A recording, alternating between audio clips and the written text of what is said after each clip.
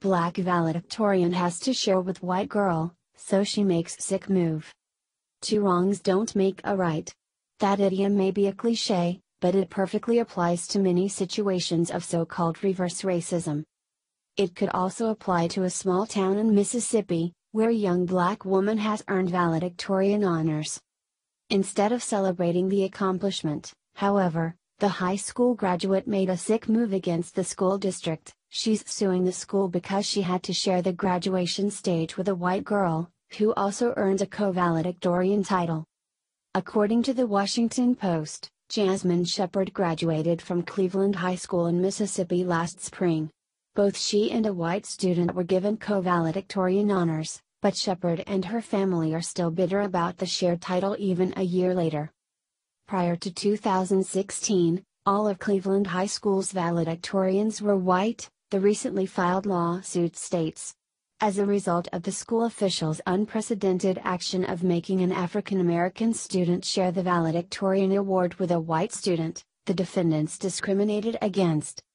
The school district has a pretty good explanation for the shared title: both students had identical grade point averages.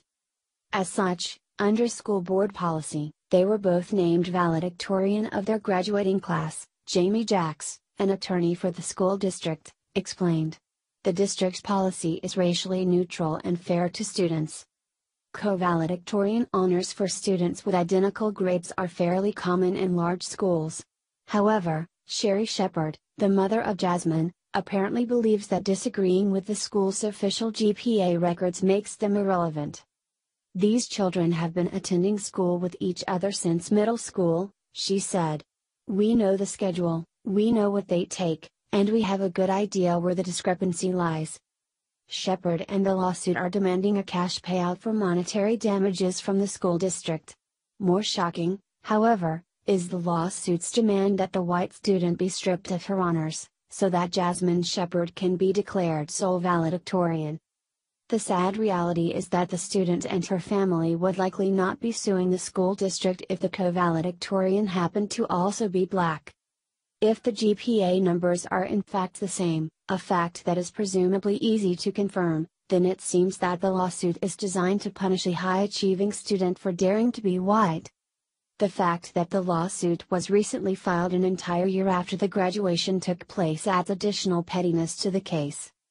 A year after being named valedictorian, a student should be focused on their future, such as attending college or pursuing a career. Instead of celebrating accomplishments, however, the lawsuit filers seem to be bitter about skin color. Stripping a well-earned valedictorian title from a white student is no better than doing so based on dark skin. The simple fact is that treating a white person differently because of her race is just as bad as if the reverse were true. It's a call for special treatment based not on performance, but on race.